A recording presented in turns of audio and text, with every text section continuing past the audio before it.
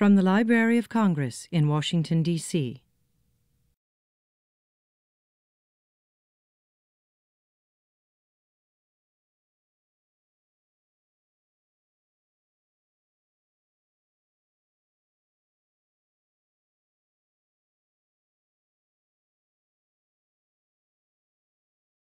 Well, good afternoon, everybody, and welcome to the African Middle East Division. I'm Mary Jane Deeb, I'm the chief of the division, and I'm delighted to host you today for a program organized by Laverne Page, Africa specialist in this division, and the Library of Congress Organization of Employees with Disabilities.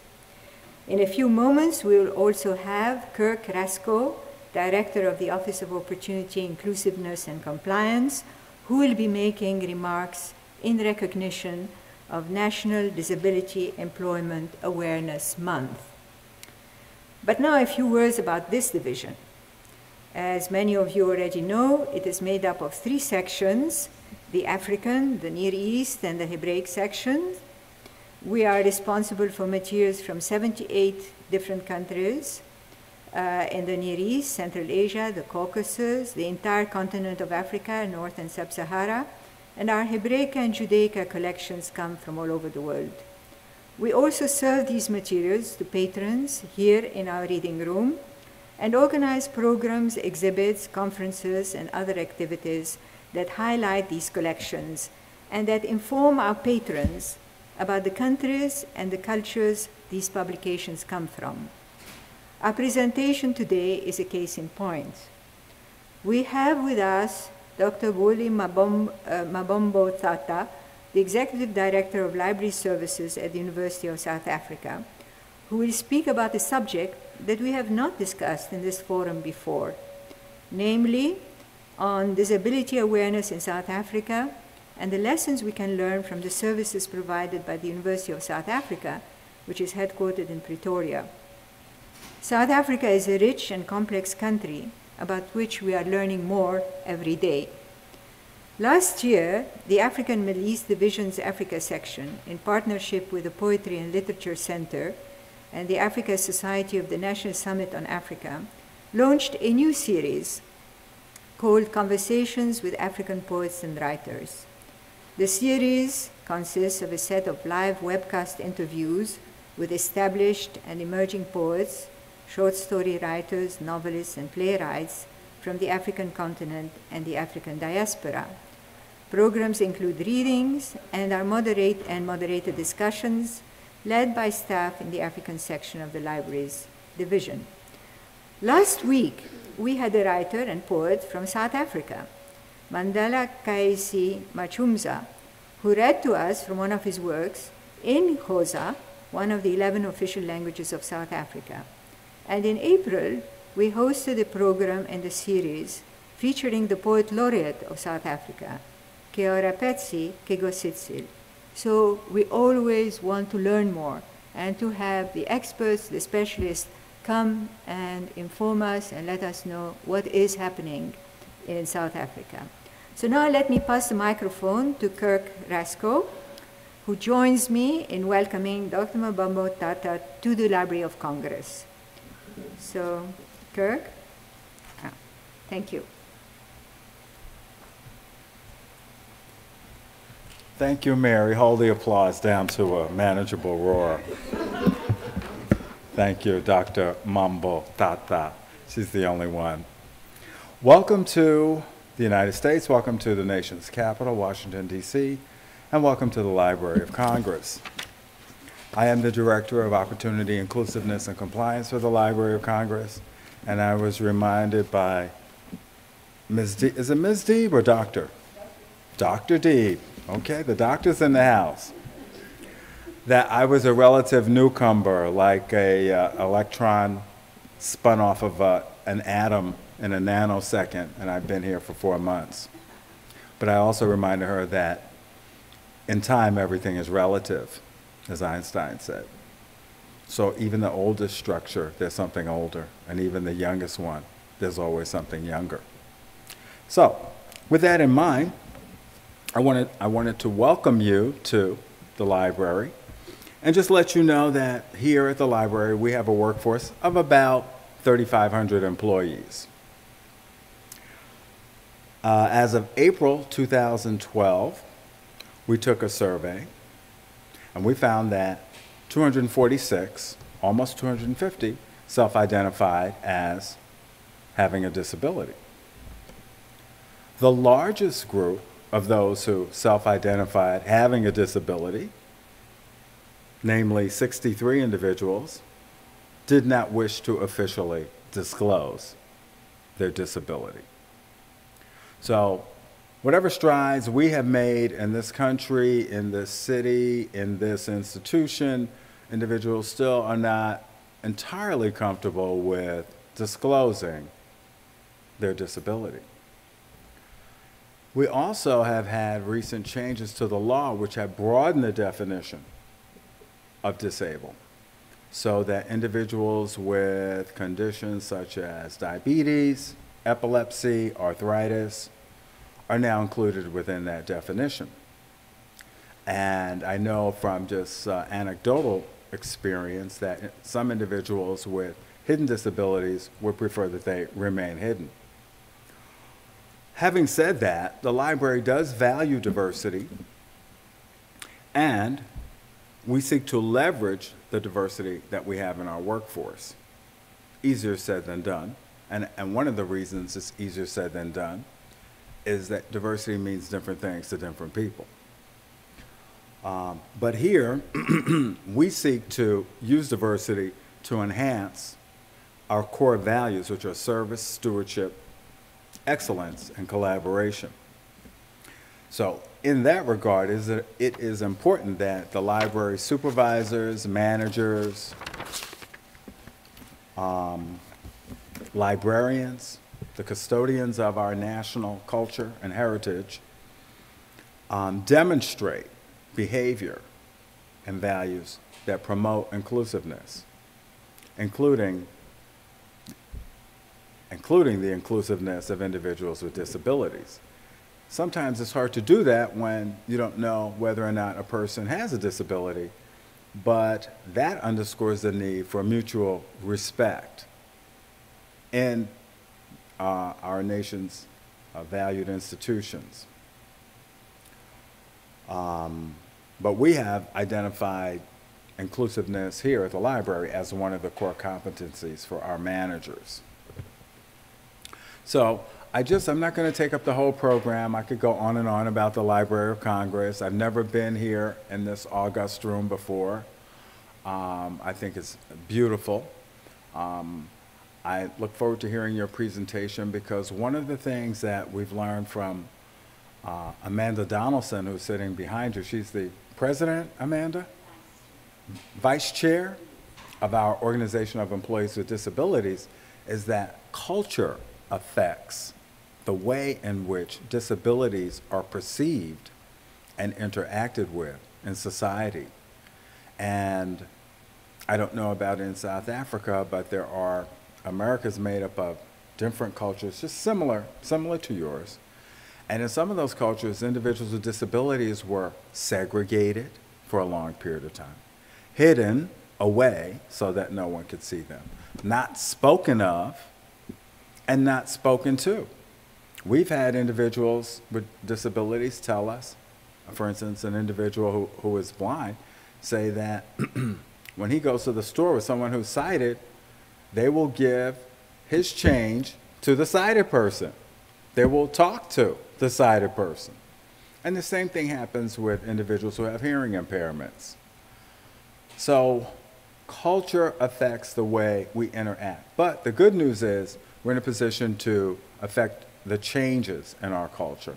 And I think the ADA, the Americans with Disabilities Act, has gone a long way towards changing the cultural expectations and cultural norms that we engage when we engage with individuals with disabilities. The other good news is the young people of today grew up in an inclusive environment because parents, caretakers, and other stakeholders fought for full inclusion for school children some 20 years ago. So we have an entire generation of young people who don't understand what the big deal is with including people with disabilities, and it's the older people like myself who have the difficulty, simply because we have not been acculturated to include, to accept, and to respect. So, having said all that, I want to thank you for having me. I want to welcome you to the library, and I look forward to hearing your presentation. Thank you very much.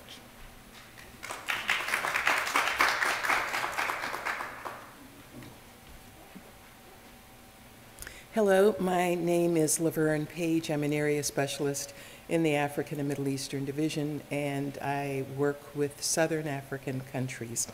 And I would like to add my welcome to you for coming today to today's lecture in the African and Middle Eastern Division in recognition of National Disability Employment Awareness Month. We are pleased to have someone with us today who is knowledgeable about disability awareness in one of the regions covered by this division. And as Mary Jane said, we've never had a speaker before to talk about this, and therefore Dr. Mbambo Thata's talk, her lecture, will be enlightening for us. Before I introduce her, I would like to acknowledge and to thank our co-sponsor, the Library of Congress Organization of Employees with Disabilities. This is a staff organization that started in 2007 as a brown bag lunch group. Employees met to discuss and to address issues of common concern relating to disability and accessibility. Since 2009, OED functions as a recognized LC staff organization with over 130 members. They meet during their lunch break and not only provide strength, cohesion, and social welfare for each other, but also bring that strength and cohesion to the library itself. Their mission is to assist those with present and future disabilities, to have a clearinghouse for information on workplace accommodations, universal design, programs, and services at the Library of Congress. So I'd like to acknowledge the OED Executive Board, and I know that the chair is not here today, but the vice chair, Amanda Donaldson, is, and do you want to? Well, we know who you are. And now, on to the good part. I would like to introduce you to our speaker, Dr. Mbambo Thata, Dr. Buhle Mbambo Thata. I just learned how to pronounce it correctly this morning. She is the Executive Director of Library Services at the University of South Africa, commonly called UNISA. Prior to that, she served as university librarian at the University of Zimbabwe in Harare, Zimbabwe, a country to the north of South Africa, as many of you know. In addition to her role at UNISA, Dr. Mbambo Thata is active in IFLA, that's the International Federation of Library Associations and Institutions. She is currently a member of the IFLA governing board, having previously served in numerous other IFLA structures.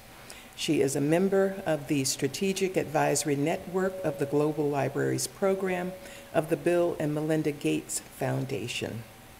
She has previously served on various committee affiliations, including the Library Network of the Association of Commonwealth Libraries, the E-Knowledge Society for Women in Southern Africa, of which she was chairperson, the advisory committees of EIFL Found.net, the Gender in Africa Information Network, and the Access to Learning Award of the Bill and Melinda Gates Foundation. Her research interests are women and ICT, ICT applications in libraries and library services for mobile devices. And so now, Dr. Mbambo Thata. So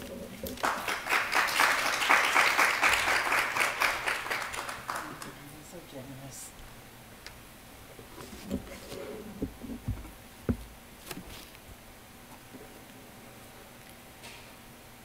Colleagues, good morning. I'd like to acknowledge Mary Jane Deeb, the Chief Librarian of the African and Middle Eastern Division, and the co-sponsor of this event, Kirk Rasko from the Opportunity, Inclusiveness and Compliance, and Deputy President there of the Organization for People Living with Disabilities. Great appreciation to Lavine Page, who after many years of conversation and meeting her, knowing her at IFLA, we finally agreed on this. I'm not disappearing, I'm just making sure I've got my cards. Agreed that next time I'm in LA to come and share what we do at UNISA around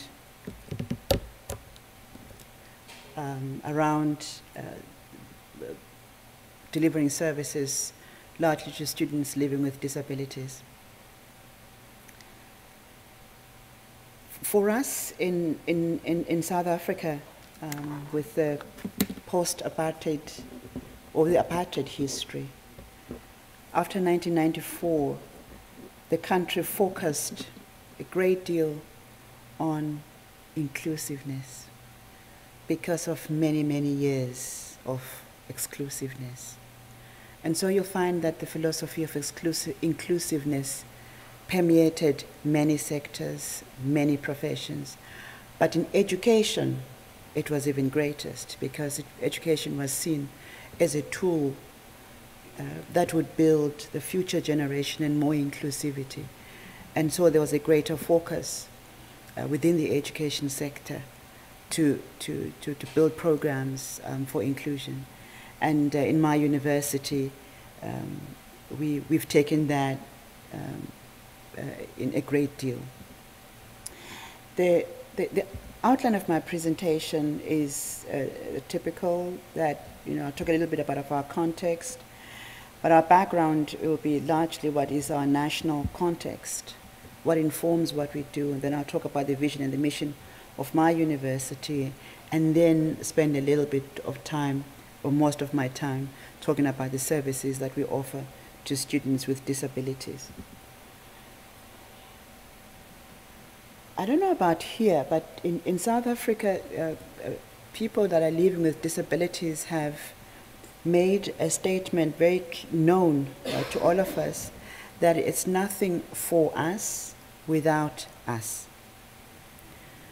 And saying that we shouldn't be speaking on their behalf, but rather we should repeat what they have said.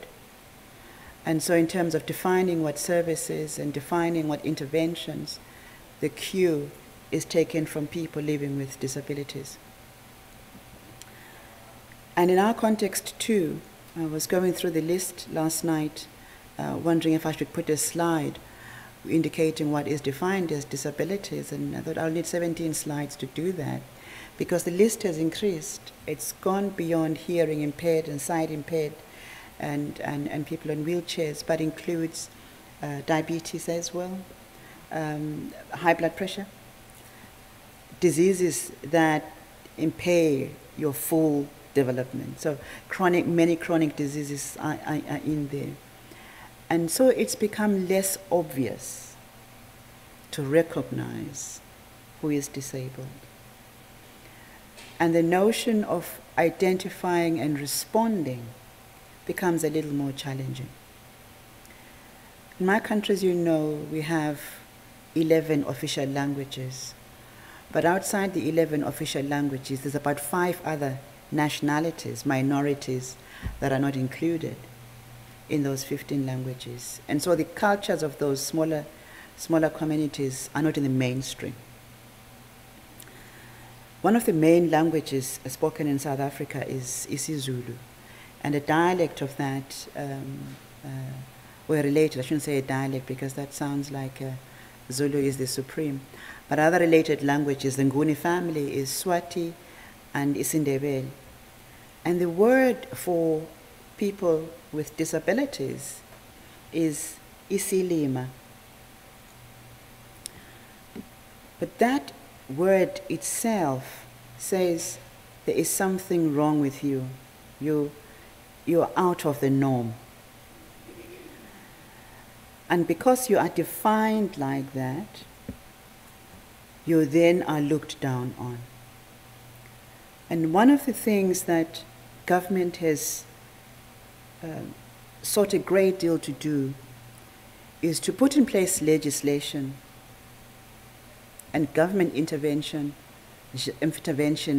that will provide a legal instrument within which then cultural practices can be subsumed.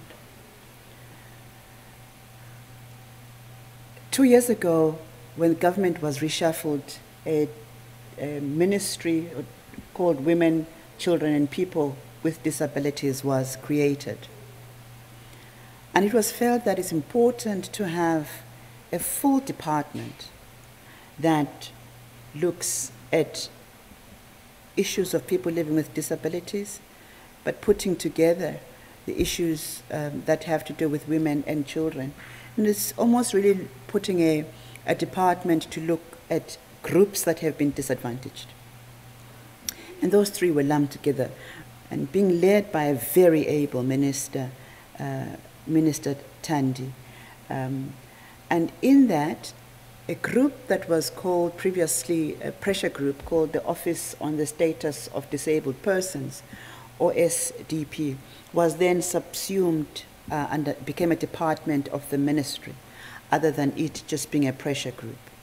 And that group then advises the minister on terms that are appropriate for use in the different languages, so that there's a cultural inclusion. And the derogatory terms like Isilima are then replaced. And the easy word for people living with disabilities in Zulu is isigoga. And that word is itself a word that does not demean a person living with disabilities. But the commonly used one was Isilima, because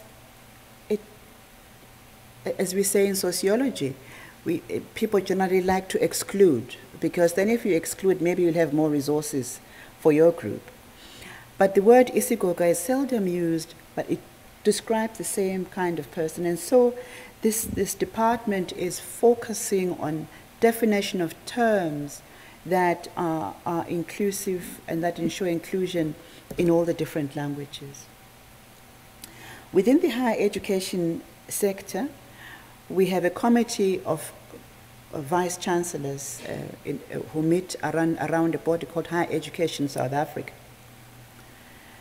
And in that group, there is a group for people that are living with disabilities, Higher Education Disability Services Association, that is affiliated with HESA, to ensure that in higher education, people living with disabilities have a voice.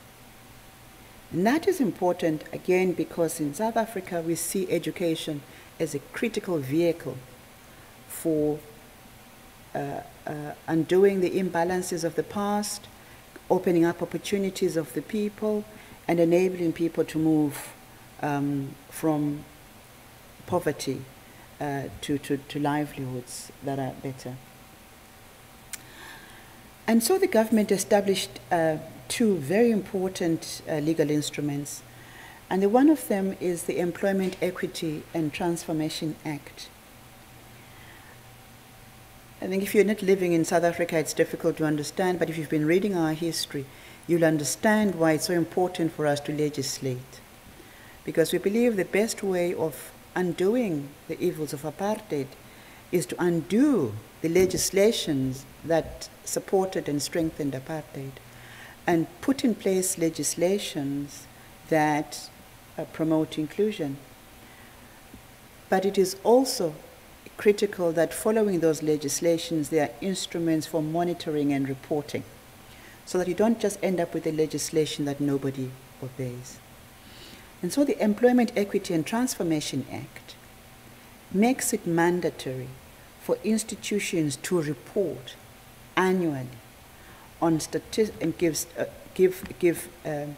a monitoring report that indicates what people of a certain race are appointed at what level, how many people living with disabilities are appointed at what level, how many males and females are appointed at what level. And the government believes strongly that it is its responsibility to monitor what the organizations do so that the act is put into being and is not left to the goodwill of CEOs just to write the plan. Writing the plan itself is not sufficient. It is monitored and it is reported. And there is a penalty for non-compliance.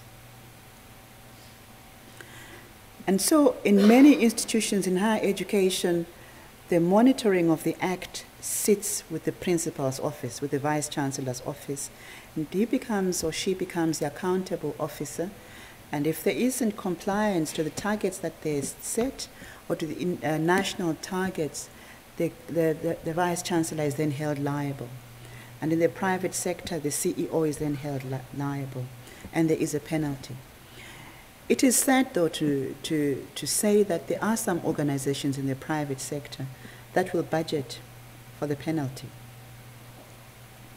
And we find it sad that there are people in this day and age who are still willing to continue discrimination and pay their way through,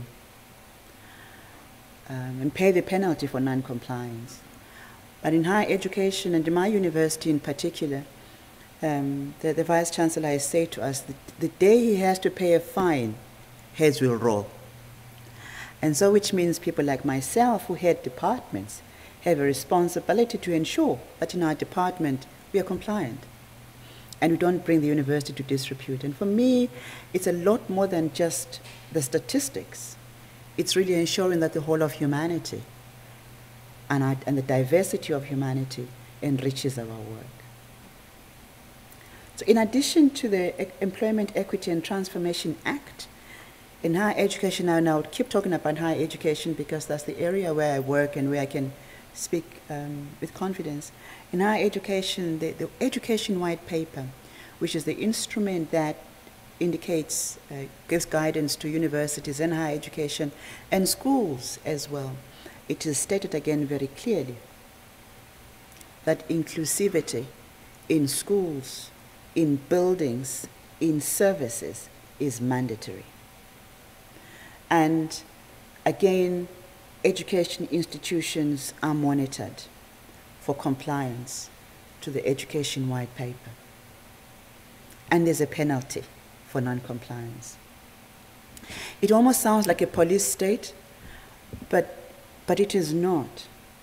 There is a responsibility of ensuring that your democracy works and ensuring that in order to effect redress, those that stand in the way of redress are made to pay. Within the institution, because there is a national instrument and national guidelines, universities make it an effort to comply. But my university makes an effort to go beyond just complying. And I will talk about it just a little bit. Those beautiful bright lights are my university, the University of South Africa. It sits on one of the 5 hills around Pretoria. And we say that it's a gateway into Pretoria because as you're coming in from the airport, it's the first structure that you see on your right. And it is the only dedicated distance learning university.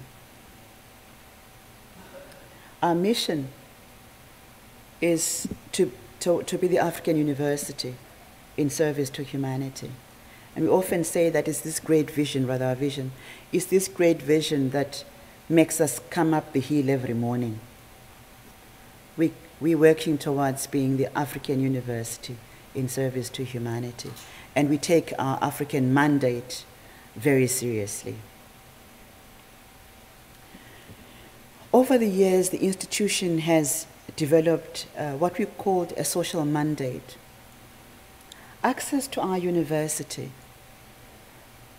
is not limited to certain strict academic qualifications.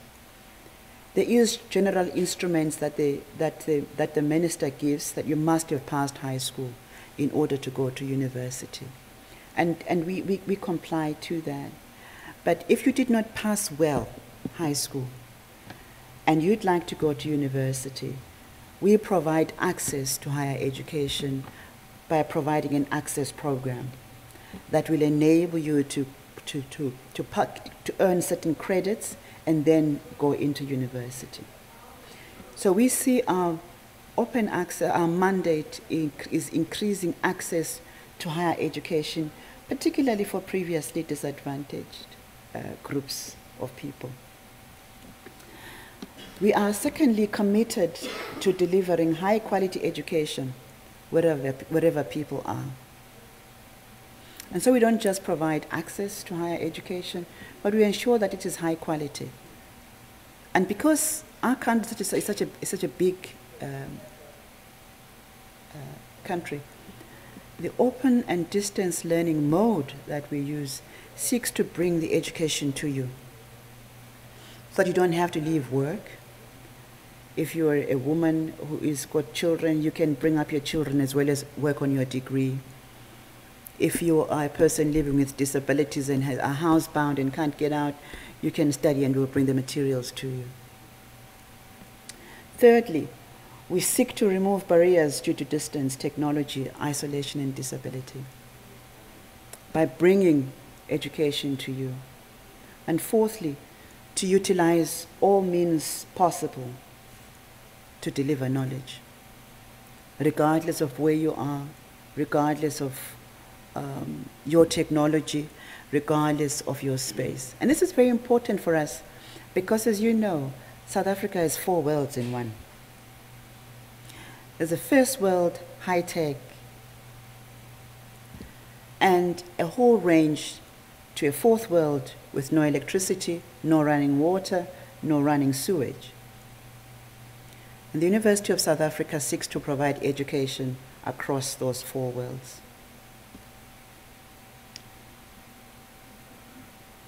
In compliance with the government instruments, but also because of that vision as well as the social mandate that we have set for ourselves, we've included in our strategic plan, but annually in our institutional operational plan, we include in Goal 5, create an enabling environment for persons living with disability. And these may be students, but also including staff. We've also crafted an employment equity and transformation plan, which seeks to support the university's commitment to diversity as a source of human excellence.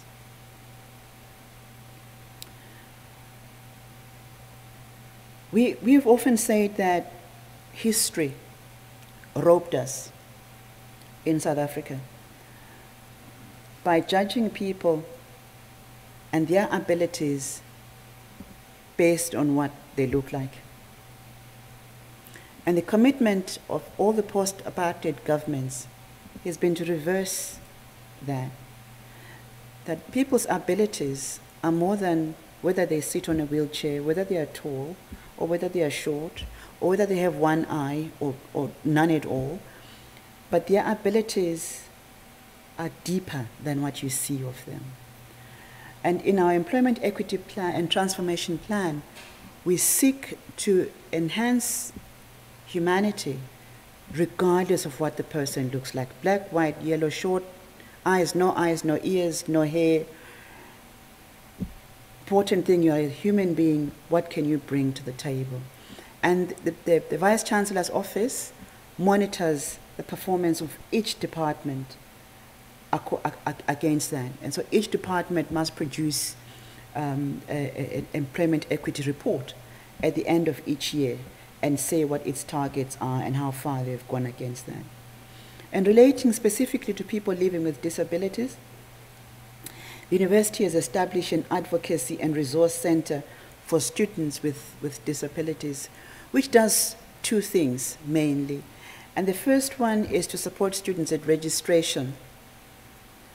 And so at the point of entry, we are able to include those students and help them with registration by setting up a separate office.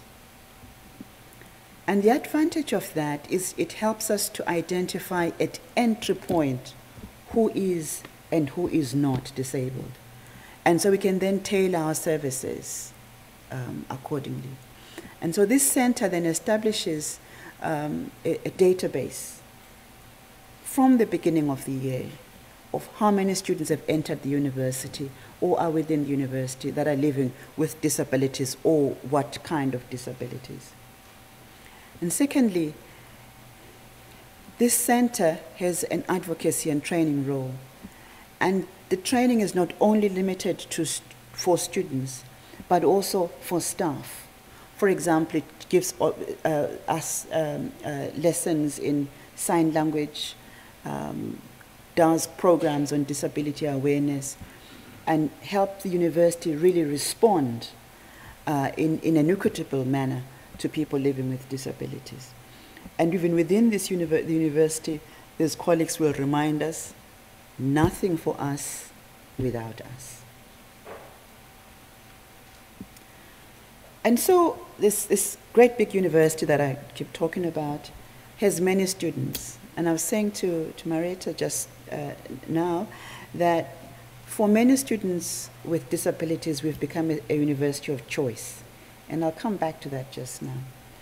We have, as you can see, we've had a steady growth over the years. And this statistics is from the January enrollments were 290.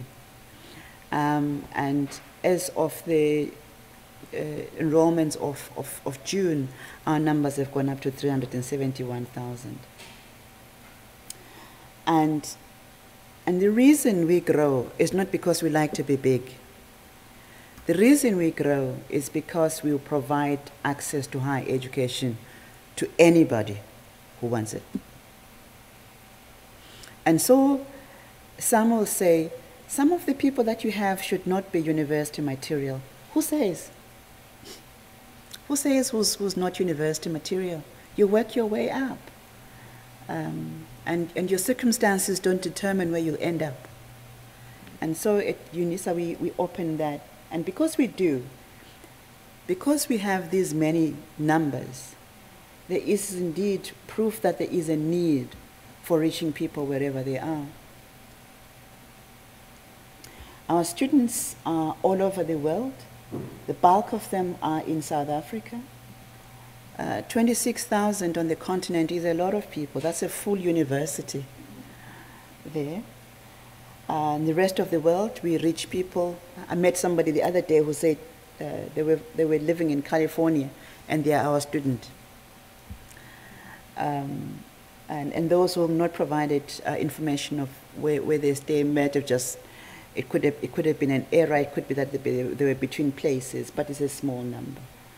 And so our students are really in the global village.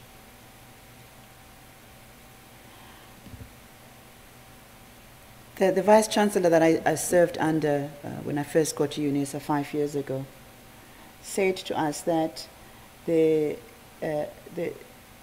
just go back. Said to us that each department has a responsibility to ensure that it is aligned with all key instruments of the university, and especially those instruments for which he must account to government. And he was a tough man. He's a lawyer and an Anglican priest, an ordained Anglican priest. And I said to him once, you're a difficult person to please because you only answer to God and the law. But he's an established human rights activist. He was the chairperson of our human rights board for many years, and is very committed to issues of human rights, and said, this is how we're going to do it. And if as an executive director you fail in this, know that, let me receive your resignation, because you're not taking us forward as a university. And so the library and any other department, for that matter, has made sure that we support the programs that seek to bring transformation to the university, and in line with our presentation today, programs that support disabilities. On the library side, we have established the Library Disability Forum, which is a watchdog for our clients with disabilities.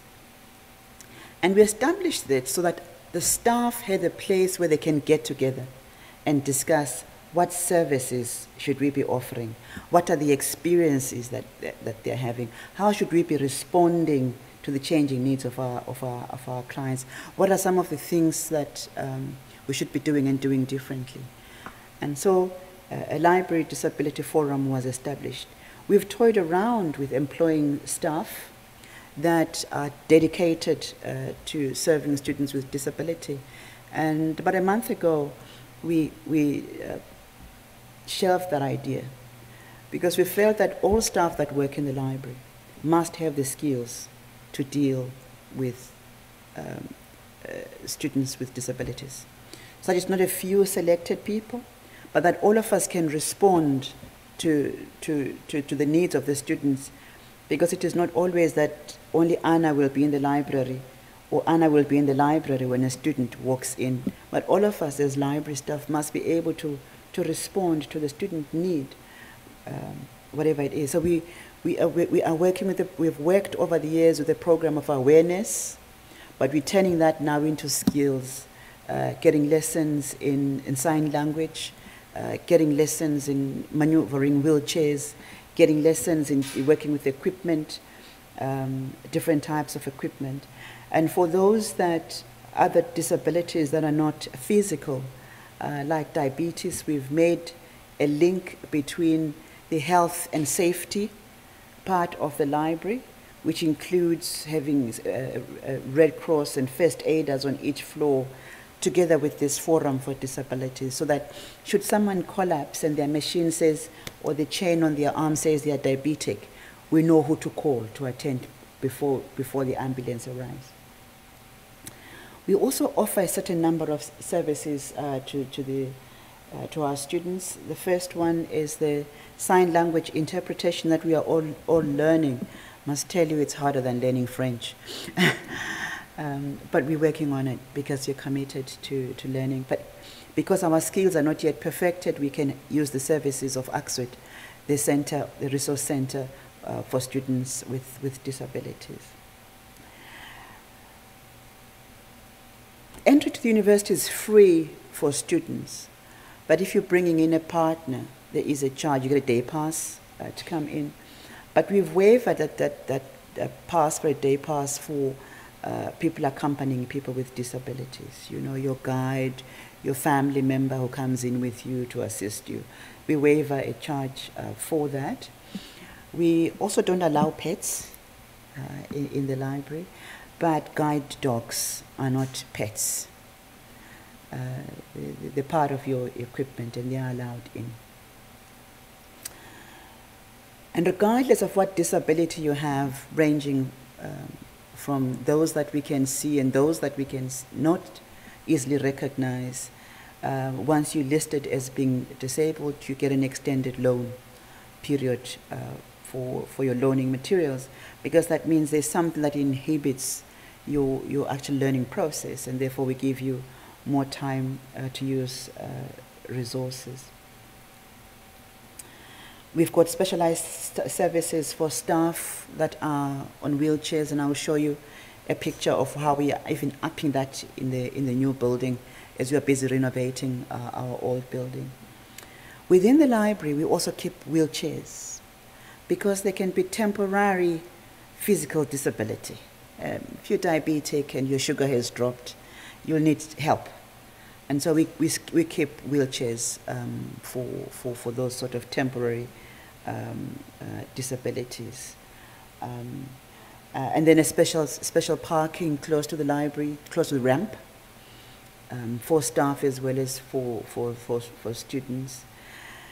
We've increased in our e-collections because we find that it's a lot easier to translate those into languages that people with disabilities use. And we try and use as much of the mobile technology so that, again, because we're a distance learning institution, that the persons don't come to the library for interventions. And I'll speak specifically about the technologies we've invested in. In addition to the lessons that we get from ACSWIT on sign language, we've also invested in Sign Genius, which is a set of video clips to learn sign languages. And for us in South Africa, it's a challenge because of our many languages. And so we, unfortunately at this stage, is translating from English and Afrikaans. But most people work with those two languages because they're the languages of the marketplace. And we all are working at learning the sign language. We've also invested in something called Easy Converter. But in addition to all those things that it can do, converts print to text, converts text to MP3, DAISY, Braille, and large print, we've also invested in paying for that. Because while there is exceptions in the copyright law in the country for services for people with disability, we have a challenge of numbers. We have over 1,500 students that are sight impaired. And because of the many translations that we do into those different languages, the rights organizations decided that we would have to pay for some of the conversions because it's too much. But we're negotiating with them that it should really, volume should not be the issue. If there is exceptions allowed for education, volume should not matter. It's human beings for whom we need to provide a service and do need to translate that text into MP3, into DAISY, into Braille, in order that they may learn. We've also invested in several dolphin pens, and we loan these out to students and try to ensure that at our centers, the students can work with this dolphin pen so that then again they are able to download software that they need to use into a dolphin-enabled PC. It's a huge investment for us as a library, but again, because our IOP, our organizational operational plan, has committed itself to providing a service and creating an environment for people with disabilities to learn, we have to fund that commitment. A number of other instruments we have invested in. The Merlin desktop magnifier is for people who are partially sighted, and it enlarges the page that you can read. The book reader that you see is in audio. It will read and then it will be in audio, but also can translate it if you get another software into Braille as well. We recently had an audit, and one of the things that were being audited was our services for students with disabilities, and Murphy's Law, that morning the scanner didn't work. Fortunately, students vouched for us that it always works. A number of other technologies that we've invested in, and as you can see, a lot of them are mobile, because we loan them out to students, and they can use them at their homes. The book courier, the audiobook player, and we buy quite a lot of audiobooks. And the ones which we don't buy but that are only available in print, the tools convert them to audio so that then they can be played back. The book sense and the classmate player. I was saying earlier that for many of us students with disabilities, we've become a university of choice. And that is because of these sort of services that we bring. Firstly, if you have many complications that, or you have a disability that makes you embarrassed to be out in public, and there are many forms, maybe severe deformity, and maybe you've had chemo and you've lost all your hair and you don't really want to go out there. Because we bring the service to you, and we become a university that enables you to learn whatever your condition is. For many students who are on wheelchairs, where it is difficult to get around a university, it is a lot easier to learn from home. And so we become a university of choice. But then what goes with that responsibility is being able to invest in these sort of technologies that enable people to learn by converting what is largely print text into formats that can be used. The iPal scans print and converts it to text, or sends it to Braille, or displays it for the blind and the deafblind. This is a very recent acquisition,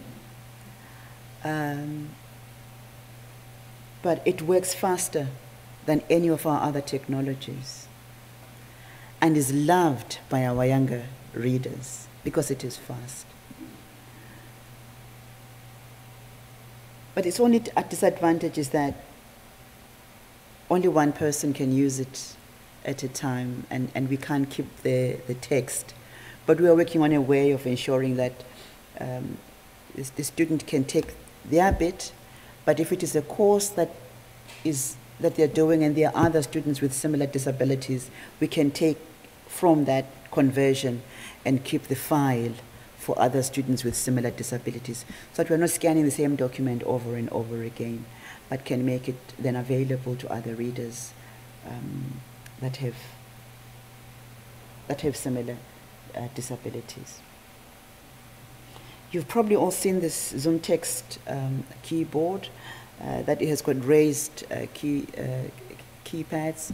Again, it makes it easier for people that are living, that are hearing sight impaired to work with, because the keypad is raised, and it is large and bright, and that.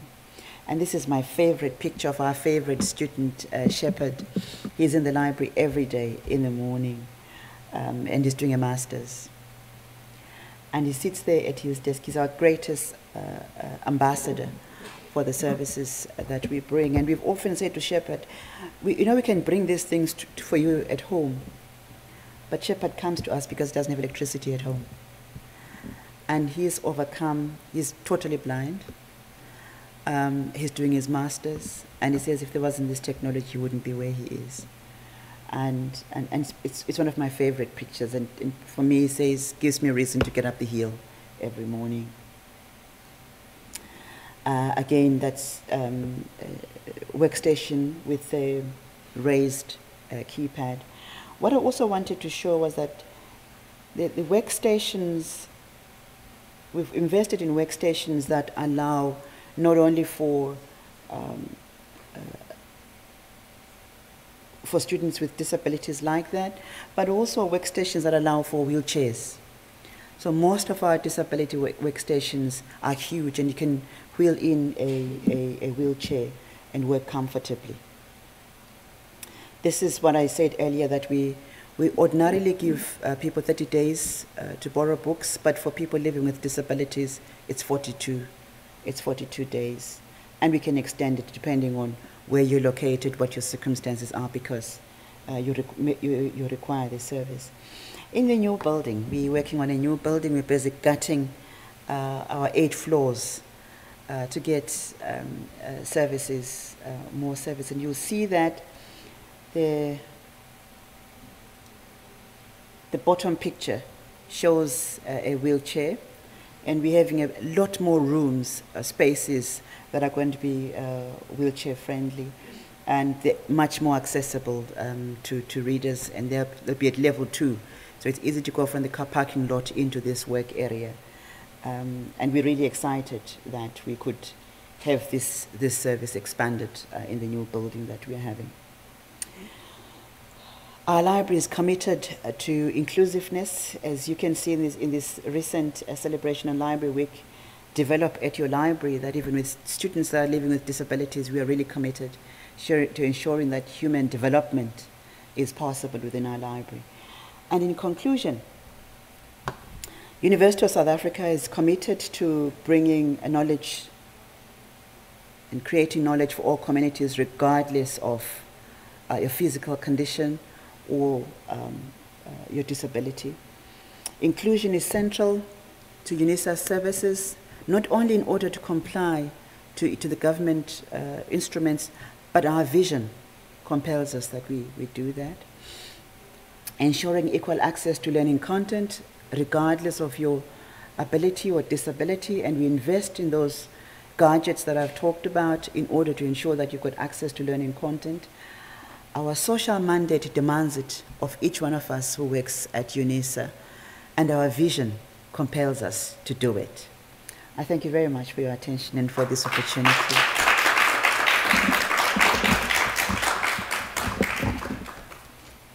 Thank you so much. Thank you so much. Perhaps there are some questions that that you'd like to ask, and so why don't I just leave you?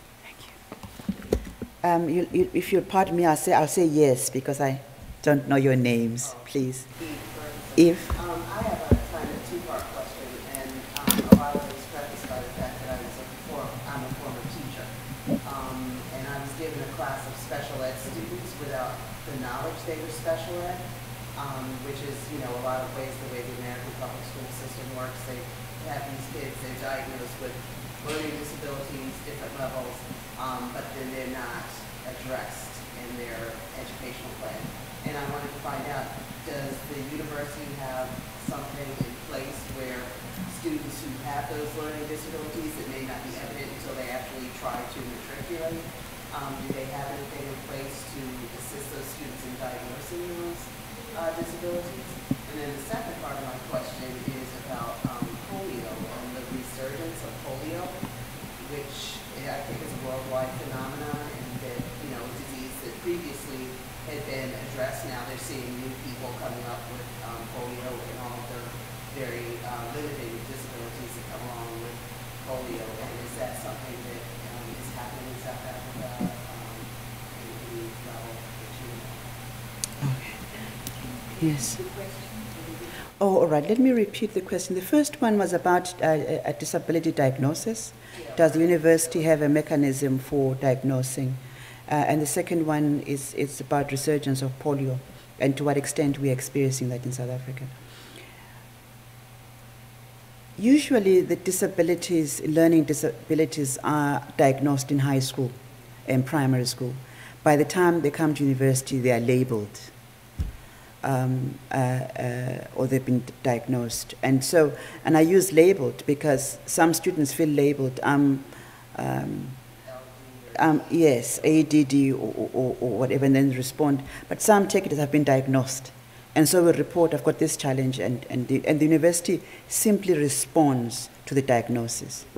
We don't do a test, but we have, the ACSWIT helps us, if there is a student who's failing to cope, to help them to get diagnosed. So the university doesn't provide the diagnosis. What ACSWIT also does is to help the university staff, train university staff to respond. How do you respond to ADT students? How do you respond to this? And so they provide the training for the staff in order in how to respond, because it's difficult. Polio, there's a resurgence all over the world, and 4 years ago, even before that, the Minister of Health, Nkosazana Zuma, had a very aggressive approach to vaccinations and vaccinated people below a certain age. So we haven't seen an increase in disabilities within South Africa due to polio because of the very aggressive intervention of vaccinations against polio. But indeed, there is a resurgence on the continent. There was another, I'm going lengthwise, I mean this way, clockwise. Clockwise? Yes. Is the library the center for disability services in the university, or are there other people like you in other areas of the university doing the same function?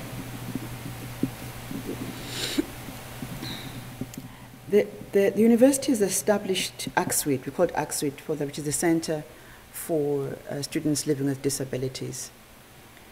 And theoretically, there should be a lot of us like me doing different things in different parts. But because of the nature of our university, between registration and exams, what most students have is the library.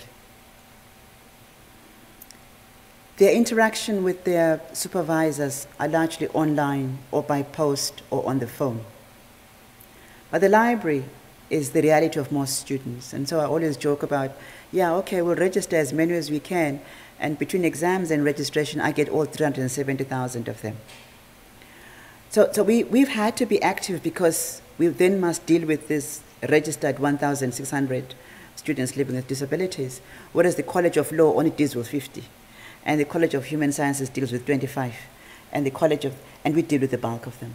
So we've had to be active, and ACSUIT says if only all departments were like us. But it's not because we want to be good. It's because we have no option but to do this in order to provide learning content to all our students. Yeah. But all departments must comply to goal number 5, which is creating an atmosphere for students living with learning atmosphere for students living with disabilities. So there's a mandatory requirement for everybody to be like that. We've just done a little bit more because they are here. They're on our doorstep. Yeah. And to you, Peggy. Yes. Again, thank you very much for a very, very informative, very interesting presentation.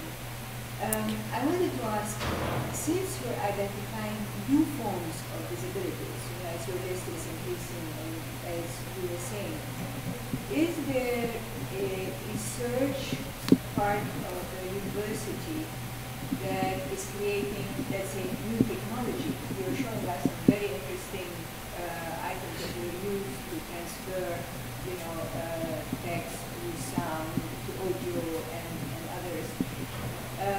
As the disabilities list is increasing, do you have within the library, within the university, a research department that is creating new technology, that is using the people's own statements of what they need? As you were saying earlier, you need to have people's input. That is working on developing new technology to assist disabled people.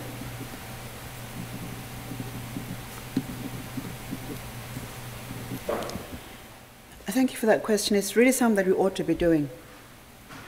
But we are not doing that. We're buying the technology. Yes, we buy the technology because it's easier. But the Center for ACSUIT, the Center for Students Living with Disabilities, helps us to identify the technologies and helps us to keep track of what is new, what has been researched elsewhere, what has been, precisely because it keeps emerging. There are some people who are focusing on research and discovering and doing this, and at this stage, what we're doing is buying from them.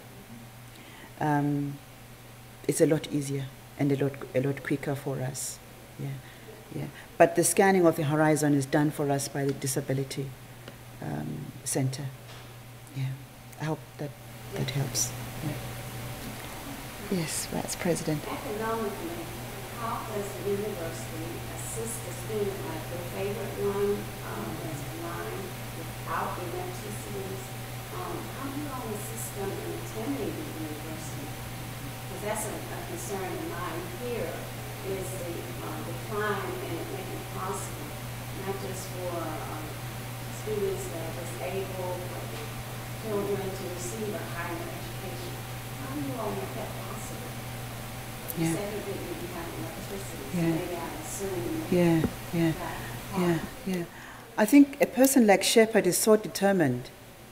He will make you pay, whoever you are. He's so determined to go forward.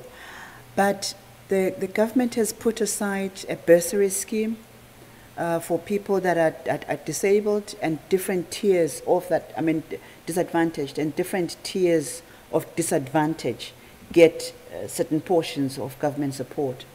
The university also gives scholarship to assist students that are deserving, like Shepard, and many kinds of assistance there. I think the university's commitment is expressed in so many different ways. We had recently a colleague who had a condition that ate away at their psychomotor system, and they lost ability to use their hands and eyes within 3 years, from an able man to all that was left was voice. And when he retired, the university let him take the equipment he was using to continue using. So we follow through with our investment.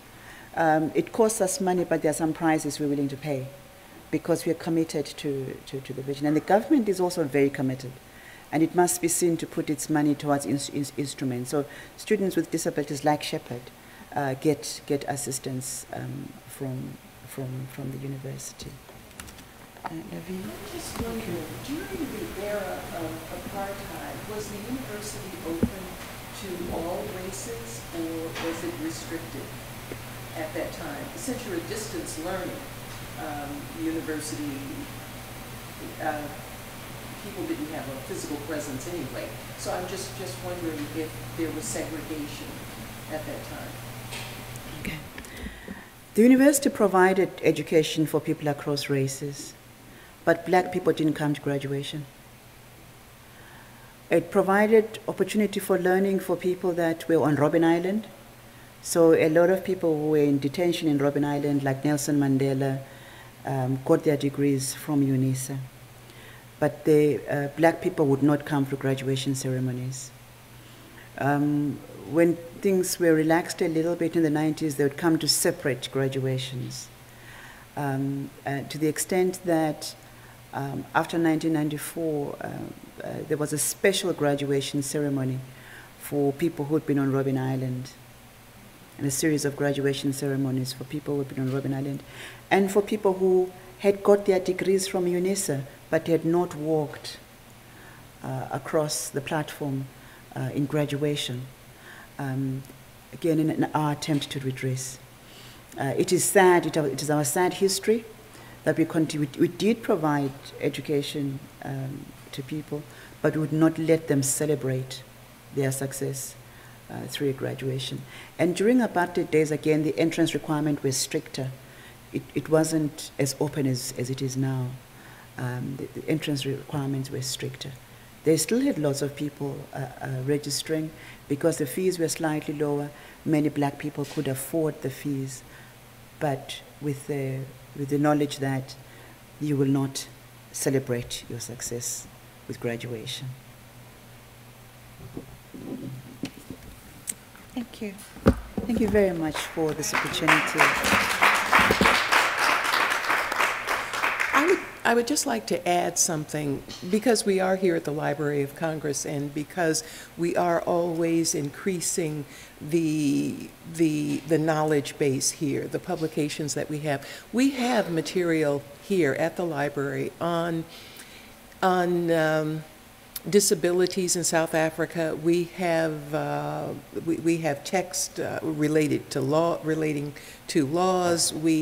I noticed the use of terms, inclusiveness as opposed to maybe crippled. And it's interesting looking at the subject headings. And so for researchers who have an interest in this subject, come to the library. We have material on it, as well as going to South African libraries for additional information. But thank you very much for coming today. Thank you. And thank you, Dr. Bule Mbambo Thata, for coming. This has been a presentation of the Library of Congress. Visit us at loc.gov.